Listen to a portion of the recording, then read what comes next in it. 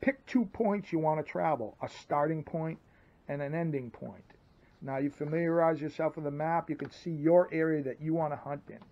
I want to park my car here, I want to go on top of this hill. Mark both spots. Bring your compass in and connect the dots. Exactly and perfectly where you want to start and where you want to end up. Grab your pencil and draw a straight line. Now, orientate the compass to the map. Take your edge, point your line, the direction of travel line on your compass in the direction you want to go.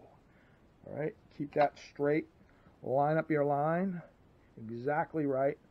Now turn the dial and make sure you're orientating the compass north by using the orientating lines. The orientating lines are in the compass and using the lines on the map. Line those up perfectly.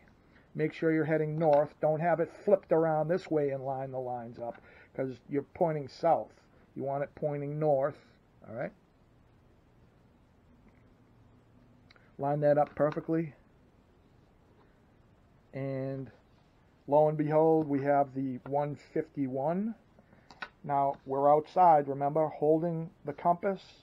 Turn your whole body, not the compass. Turn your whole body. I'm just turning the compass to show you as a demonstration purpose. Put Fred in the shed and go in exactly that direction, and it'll shoot you on top of the mountain. And that's how you shoot a bearing. That's how you take a bearing or shoot an azimuth. And